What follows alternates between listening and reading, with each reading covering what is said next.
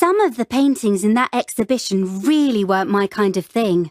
No, I can't stand paintings that don't actually look like what they're supposed to show. Like that tiger. I thought that one was really original, actually. I know it takes great skill to create a beautiful landscape, but people have painted that sort of thing for hundreds of years. True, but that painting of the 18th century princess was so realistic. I agree, but I prefer paintings that don't just show what you can see.